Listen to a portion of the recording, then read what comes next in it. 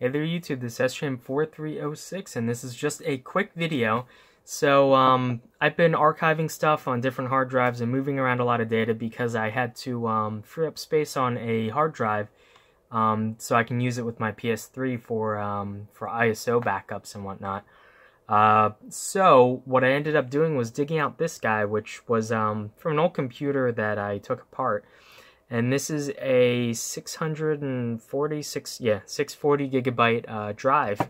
And the problem is a 3.5 inch, and I haven't used this at all, so I have no idea what's on there. But I'm going to wipe it and then move some stuff off of some 2.5 inch drives onto here, so I can use the 2.5 inch drives with the PS3. Because the problem with these drives is not only do they require 5 volts, but they also require 12 volts to run.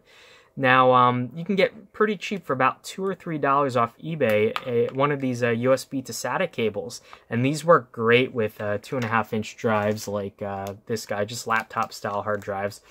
I've never had a problem with them. They're able to power them. They work great, but the problem is I can't use this drive. If you were to plug this in and plug this into the computer like this, nothing would happen. I mean, the computer would see the USB hub, but it would never, this drive can never spin up. It just would sit there and do nothing. So, what you can do, a quick little mod that I've done, is using a 12 volt wall wart. I soldered it to just a socket and then to one of these guys. So I actually popped this open, and inside is very carefully, there's some wires kind of almost falling apart there, is this little circuit board that converts USB to SATA. And if you look at the connector, on the far edge of the connector, the longer slotted side, you can kind of see there. On this side near my thumb, the last 3 wires are 12 volts. So you can solder wire to any of those 3 wires, but just be super careful. You don't touch any of the other wires. You don't create a blot or anything like that. That will be very bad very fast if you did that. So if you do this correctly, then what you can end up doing is creating a powered version of this that will work with 3.5 inch drives. And just to demonstrate, I can plug this guy in. Let's see. Going upside down. There we go. So I will carefully plug this in.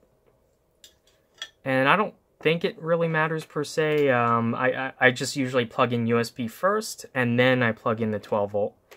But you can see the light came on when I plugged it into USB. Sorry, bumped the camera. So it enumerated, but it won't actually spin up until I plug in the 12 volt supply. And you can see now the data is actually going, and if I'm quiet, you can just about hear the drive is spinning. And Windows detected it. And if I open up my computer now, I can just scroll up to here. You can see now there is an extra drive here, and it is it's formatted to NTFS, so it's 596 gigabytes. This is a 640 gigabyte drive. I can show you here. It enumerates, it works, we're all good to go. So yeah, using a 2.5 inch adapter, you can actually modify it to run 3.5 inch discs. And I have a future project coming up where I'm making an enclosure. I bought a 3 terabyte 3.5 inch disc, and I've hardwired an entire enclosure, and I think it's pretty neat. You guys will enjoy what I actually used for the case for the enclosure. But anyway, yeah, so if you guys ever, come across some 3.5 inch SATAs and you want to use them just like you would 2.5 inch drives, this is a way to do it. So yeah, anyway, let me just eject this. And another important thing, so once you have, okay, we're done. I ejected. Okay, once to power down, I just will pull the USB cord, and yeah, you can hear the disc spun down, and then you can unplug the 12 volt line.